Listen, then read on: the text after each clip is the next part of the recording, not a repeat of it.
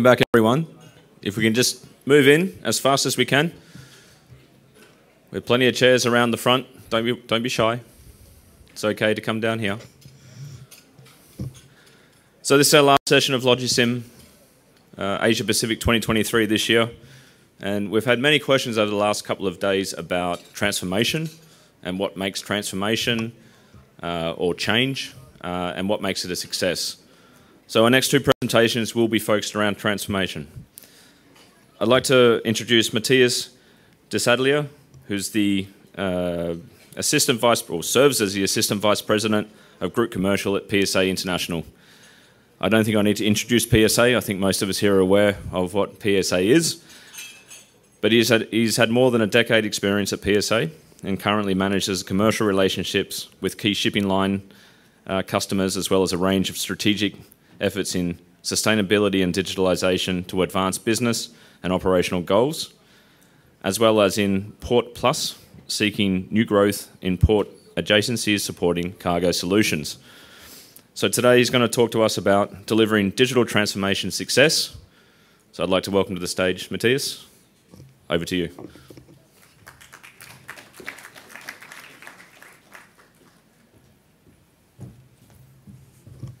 Thank you so much. Good afternoon to all the LogiSYM Asia Pacific 2023 attendees, colleagues and friends from across the supply chain landscape, ladies and gentlemen. It's been so much fun being part of this LogiSYM event, networking in the room, outside in the lobby with the booths, as well as attending some of the very insightful talks and discussions.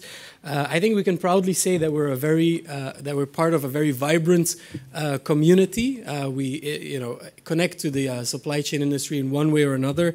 And a quick thank you to the organizing team for also bringing this a very wonderful group together. So I'll be sharing on no points there PSA, and more specifically on our transformation journey, as well as also our transformation sustainability journey, right? And I think when we talk about sustainability, we don't really discuss why we're talking about sustainability. I think Wolfgang earlier and very passionately made it clear how urgent the case is, but often we do ask ourselves as part of the industry, what can we do as supply chain stakeholders? How can we work together to move the needle in our industry? And who sets the direction at a global level? And how can we join such dialogue? So I'll be talking about PSA transformation and sustainability journey. I'll try and address some of those questions. I'll also try to make it as relatable as possible using examples and a few case studies along the way. I realize I don't have a clicker, but then Marcius, will you? Oh, I do have a clicker. I have a clicker. So let's have a look and let me share a bit about how. To borrow the verbiage of Wolfgang, how PSA tries to aim for the clear skies for supply chain industry. So this slide is a good summary of our growth and transformation journey and highlights across the 50 years that we have been operating as PSA. It's a chronological timeline from left to right, starting, of course, in June '72 when the first container vessel arrived to Singapore, to our back then newly built terminal in Tanjung Pagar. So that city terminal and those operations around there grew for about 25 years, and then eventually PSA corporatized. And then we had our first overseas foray into Dalian, China, right? And then across, even to date, you see that we've expanded that global portfolio of port assets, which is the red labels across this timeline, quite a bit across Southeast Asia, Northeast Asia, Middle East, South Asia, Europe, Mediterranean, and the Americas. And I think most of you would know PSA in that way, right? A global port operator. But if you look at the past 8 years or so, and the blue kind of, as the line transitions into the blue, that's really our cargo solutions journey. And so you look at, for example, you see the wider variety of colors that shows, our wider interest in supply chain. So the blue labels are, for example, our marine services. PSA Marine has been around since the start of PSA, providing mainly towage and pilotage. But it has become a valuable service that we've also gone and propose overseas and expand it at scope also. So PSA Marine today does a advisory navigational audit. It provides certain water supply and bunkering services, crew transfers to offshore wind industry, as well as training and consultancy services. The other color that you see emerging stronger, but you have seen throughout the history of PSA, is the yellow and the gray boxes, right? So those are your inland container, warehousing and depots, as well as rails terminals. So what's different today compared to the previous decades is that previously a rail terminal or an inland depot would always be related to a red label, a deep sea terminal. But today, in our effort to expand our global supply chain footprint, you will see that we also look at those kind of facilities as a standalone. For example, in 2016, you have British Columbia, that's Ashcroft Terminal, which is an inland rail terminal in Canada that has quite a good strategic value. Last but perhaps definitely not the least, or what brings all this together, is the green label. So that's our cargo solutions journey, as well as some digital services. So this is a movement, Cargo Solutions is a movement that started internally in 2016, right? And it really spurred us to look at these various values across the different disciplines of supply chain. And in 2016, also an important year where we bought Crimson Logic. Crimson Logic is our digital arm. It's how we develop a number of capabilities and platforms. The recent most significant Cargo Solutions milestone would be just last year, where we acquired 100% of BDP International. So BDP International is a global integrator of supply chain, transportation, and logistics solutions. With that acquisition of BDP, and just in April this year, we completed the integration.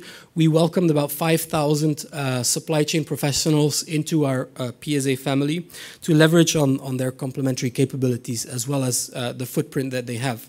So this is a quick overview of what BDP brings to PSA. Basically, on the left of the slide is all PSA's Port and Port Plus capabilities. And then on the right-hand side is what BDP, in terms of cargo solutions, brings to the table as an asset-light and customer-centric company. So how does this translate into our global footprint? If we take all these milestones and put it on the global footprint, you will see that indeed the story of PSA as a global port operator, the red labels, is there, but perhaps also maybe not known to all of you, is that there's a very strong representation of that cargo solutions footprint, inland container terminals, rail terminals, and so forth. So it gives you a sense of our global supply chain footprint beyond a port operator. So where are we today? Today, about 20% of PSA's business actually comes not from the ports, but from the cargo solutions business. 80% is from ports. So it is still the core of our company, and we are one of the leading port operators in the world. But concurrently, about 15% of our staff is in cargo solutions.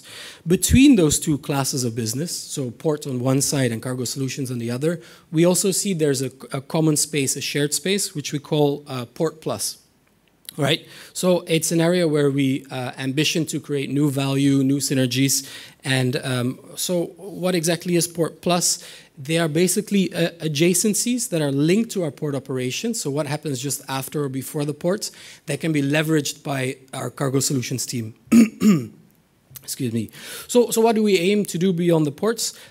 Three main buckets of activity, right? One is connectivity services. So, for example, there's a few examples here is that rail, Genoa-Basel rail. It allows PSA Italy, so we have a couple of terminals in Italy, to have a hinterland all the way to Basel in Germany. So it extends that capability. For PSA Mumbai, another deep sea container terminal, it has been integrated with that rail ecosystem and serves 56 inland container depots. We handle 38 trains, our cargo trains at our facility there. Another interesting multimodal connectivity service, for example, is right here in Singapore. You have the Jurong Island barge, or the serving PSA Jurong, right? So barging is a far greener way of moving your containers compared to trucking. So last year, we handled with that barge about 130,000 containers. That also means that last year there was 130,000 less trucks on the roads from our Singapore terminals connecting to Jurong. The next area of value that we are looking to explore is flow centers. So not just warehouses, but really centers of consolidated services. There's Keppel District Park, which is quite familiar with those of you operating in Singapore.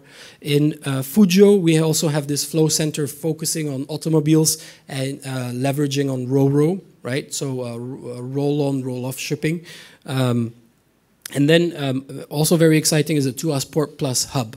So many of you might be familiar that port activities in Singapore are slowly moving to Tuas. So we are developing a mega port there, but it will also be complemented as part of our Port Plus strategy by that Port Plus hub. So it'll be a multi-story facility offering container freight station services, warehousing, etc. And then there's a range of value-added services as well that comprises our Port Plus strategy. I just want to maybe go back to Fuzhou real quick and ask you guys a question. So we are all very familiar with EVs, right? And our cars are becoming electric in a decade or so. So this Fuzhou terminal, and it's not just Fuzhou, we have a number of Ro-Ro terminals. So a Ro-Ro vessel is a big floating car park. It arrives and then cars drive on and off independently. So with the EVs, you know, with vehicles becoming electric, how will that affect Ro-Ro? Do you think Ro-Ro would go up, it would go down, or it would stay the same? Any thoughts about that? Well, it will depend on local regulation, right? If you can't Ro-Ro your car, to move an electric vehicle, energy needs to be in the battery. So then you can Ro-Ro your vehicles on. If for local regulations for safety does not allow you to fuel or charge those batteries, you will need to find alternative ways to Ro-Ro or alternative ways to transport. Also, when you look at batteries, they're so heavy and quite a unique commodity, there might be a preference for the EV industry to move those battery manufacturing much closer to the markets and then do final assembly there. So it's just one example how PSA, originally a port operator, now a global supply chain orchestrator, is confronted with changing industry needs and how we can be alongside. It requires us to rethink a lot.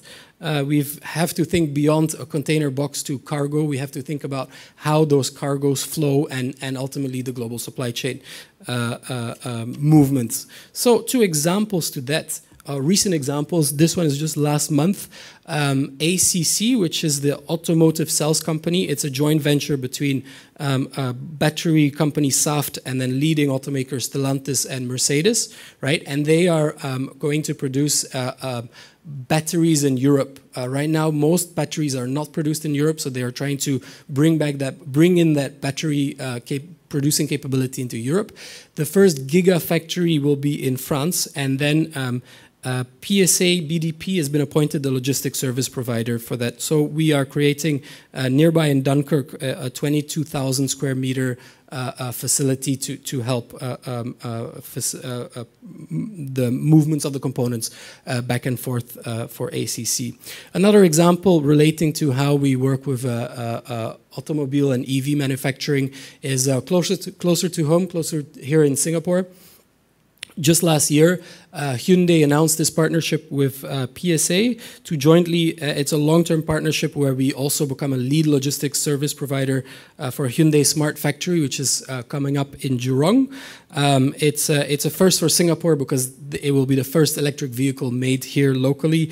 And they have a very interesting take in how they want to build their vehicles. So they are looking at not the traditional production belt kind of system, but instead it will be on-demand kind of units. If you would order a Hyundai vehicle, you choose your specs, and it would be made on the spot for you. So a whole different way of manufacturing, which requires a whole new way of managing the supply chain to serve that process. So PSA is part of that and will provide logistics solutions such as control tower management, regulatory compliance, warehousing, pre-assembly, port-to-plant handling, and so forth. So just 2 examples how we leverage Port Plus cargo solutions, as well as our port assets to help orchestrate and facilitate the global supply chain. So this is in short the first three bubbles are what we've briefly talked about just now, right? When we look at the future or the so-called new normal, we also recognize that sustainability will drive many of these business solutions. So, in fact, the journey to lower carbon transport itself, so the actual ports and trucks and ships becoming carbon neutral will also become part of our business strategy. So aside from change in manufacturing and industries, we notice that there's a growing demand for sustainability coming directly from consumers, from us, right? So retailers are under more scrutiny and pressure to do something about this. They are required to report on their sustainability efforts, need to make sustainable choices about the products they sell, but also about how they will bring those products to market. So business as usual is no longer an option because of customer demands. There's pressure on retailers. Retailers, pass on some of that demand to manufacturing, and so we see all these changes in various industries. The bottom example is, of course, most relevant for the maritime industry, and it's something that Wolfgang also spoke about earlier about Maersk and CMA buying such dual fuel vessels. In fact, when we look at the order book for new vessels coming on stream, I believe all of them are requiring that dual fuel capability. So then it also means that if you are currently a ship manufacturer and you are still only providing traditional propulsion, you will struggle to sell your unit. So you might even be too late to the game, but definitely need to change. So that's why we also say that sustainability becomes commercial. It'll be the only viable way to do business in the future. One of the reasons or key elements for sustainability to succeed and become a cornerstone of commercial and business and eventually our daily lives will also be how companies are required to report on the performances in terms of sustainability practices. So we expect that reporting requirements will increase and come this year, next year, and continue to do so. We closely watch this space. In fact, we also embrace and welcome those regulations because it will help to promote transparency, accountability, and sustainable practices across the industry. It will require companies to disclose environmental, but also social and governance performance. EU has been actively providing and promoting sustainability. They've developed a very comprehensive ESG reporting standard framework. In the US, we see a range of rules and requirements. Various frameworks and guidelines are developing there, and depending where you also operate in the US. And at a global level, we have several initiatives as well and frameworks that have gained prominence. So when as a global supply chain orchestrator, when we try to incorporate sustainability and make it part of our business, there's always going to be some risks or challenges and opportunities. Just now we talk about regulation, so that definitely is also a challenge where we need to make sure we know what are the regulations to comply with, what's coming on stream, and how do we help our customers who interface with all these things every day. Second one is sustainability assurance. I recently, one of a similar talk, heard this anecdote about on behalf of a company, a forest of 1 million trees was planted. It was very good branding and PR for that company and a good cause indeed. So and that's it, right? But the next week, the local sheep herders went to bring their livestock to that area and let the animals graze on the free saplings that were provided there. So it's just anecdotal, but it does show that when we undertake all these initiatives, we'll also need to create the assurance, the check and balance, to make sure that we can achieve what we've set off to do. Consumer demands, we've touched on it before, they can evolve and sometimes adapt faster than our industry and processes, so we need to be in tune with that. And then there's a number of physical and financial risks also involved, right? I won't dwell on the benefits. I think we are very clear on that. But maybe a bit more relevant to this sharing on PSA's transformation and sustainability journey is our targets. So as an organization, we are quite ambitious. We intend to decrease our absolute emissions by 50% by 2030, and then eventually go net zero by 2050. These are absolute emissions against a baseline year of 2019, which is more aggressive than commonly or most companies. We organize our green strategies across the quite familiar to most of you, Scope 1 to 3 framework. What we're really trying to do in Scope 1 is our energy optimization approach. It's reducing our consumption. So we look at, for example, things like process optimization, which is how is our terminal laid out? How do we streamline the flow of traffic and goods? How do we deploy the optimal ratio of equipment? Scope 1 covers electrification of fleets. So we have, if you look at the port, you will see all the trucks and prime movers and AGVs. Electrification also extends to our warehousing and our equipment. So think about forklifts and all that. We also deploy fuel switches. So a fuel switch means how do we switch traditionally diesel or fossil fueled equipment to, for example, LNG, biofuel, and those things. Scope 2 really looks at how we manage our energy, be it sourcing cleaner energy or also how we manage our own energy through smart grid systems. It covers things like renewable energy generation and optimization through solar, wind, light optimization, conversion of hydraulic to electric motors. We are actively looking at alternative energies as well as whatever buildings and facilities we create. We also look at making green facilities. Scope 3 then, which commonly is referred to as the tough one. We recognize there's many ways to draw the line, and at PSA we aim at the entire value chain optimization. So we don't draw the boundary at our terminal gate.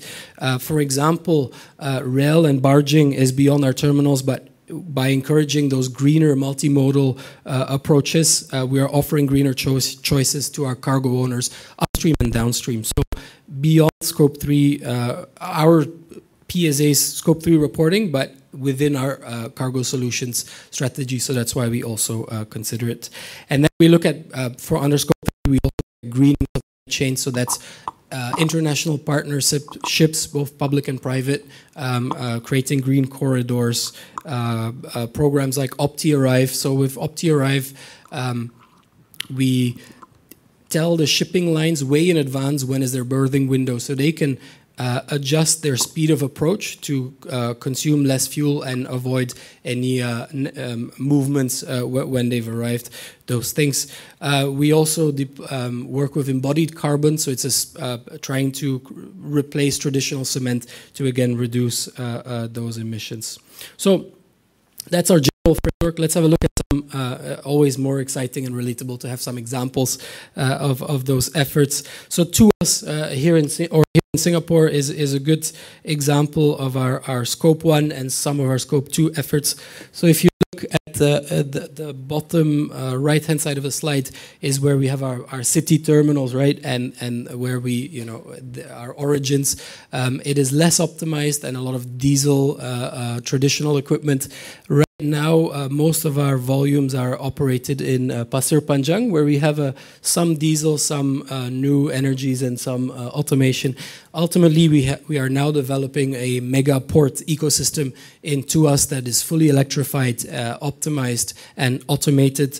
So that's a great opportunity to also achieve those sustainability goals, which are repeated here as well.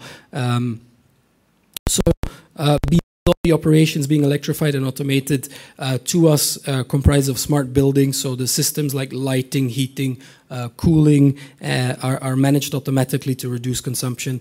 There's systems to generate energy, capture rainwater, special materials to insulate the offices, etc.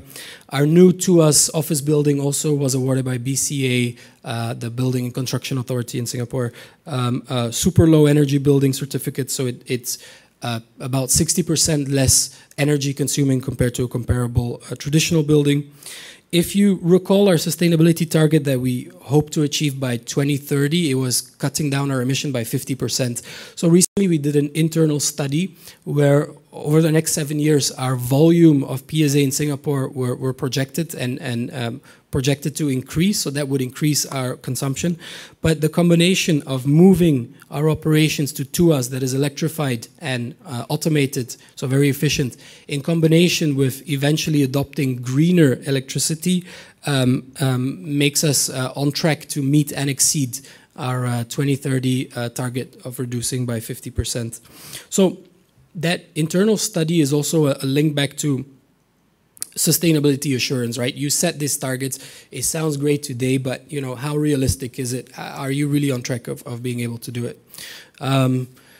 Just a bit more of visuals and visualizations of some of our activities in TUAS with our electrified equipment. There's the building that won an award, and then so the green concrete it's a byproduct, a waste product that is being recycled from production of iron. So that's some examples of mainly Scope 1 activities. When we look at Scope 2, managing our energy sources, actually a lot of terminals around the world have become part of the energy system. Right, we look at greening our energy sources, taking an active role also in the grid management, and we've been investing in energy, wind, solar. In Singapore, there's a smart grid and battery energy storage system, so it helps to manage the national grid in times of peak and lull. Across China and Korea, we're deploying a number of wind and solar farms to generate our own green energy. It's most cases it doesn't 100% replace, but it gives double-digit reduction of our energy consumption. In the barging project between Jurong, we are putting out a tender to also electrify that vessel. So beyond removing trucks from the road, we are also looking at electrifying that barging to accelerate reduction of carbon emission there. A number of solar and wind projects across MESA and EMA, as well as exploration into alternative fuels. Scope 3, it's another opportunity. I spoke earlier about, you know, PSA, BDP coming together and, you know, leveraging their strength. I think Scope 3 sustainability, which is a challenge for many companies, this two companies working together as one will be a great strength for us. So we together we can explore how our customers can achieve their Scope 1 and 2 emissions, essentially. When we talk about Scope 3, it goes, as I mentioned, beyond our terminals, so we partner various stakeholders across the supply chain, from BCOs all the way to energy players themselves, and providing a range of services. I realize that I'm a bit tight on time, so I'll jump to, I think this is one of my last sharings, which is really that sustainability ultimately is a global problem. So any one of us can only, do so much. We have to participate in what we're doing today, but any other global forum to drive these green agendas across the supply chain. There's a lot of work and opportunity, as well as opportunities ahead of us. It's a journey that we look forward to undertaking. Today we have a very diverse group of players here in the room, and I think all of you can at least identify with one. Most of you are also double-hatting, can identify with multiple of these roles. We will need all of them working together, enabled by smart decisions and technology. It's what we call our IOL vision. And I will pause it here, and thank you very much.